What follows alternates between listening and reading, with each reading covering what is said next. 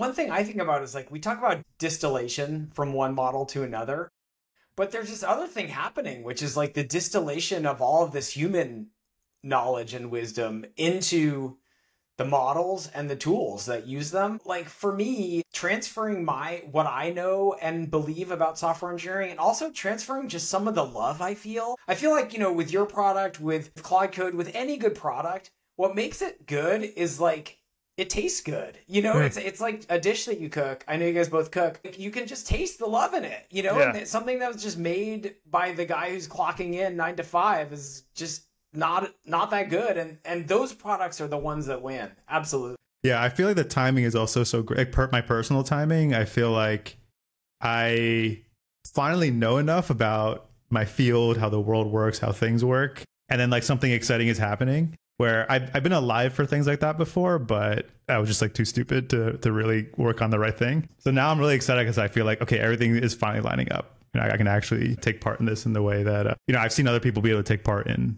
previous shifts in the past. So yeah, really fun times.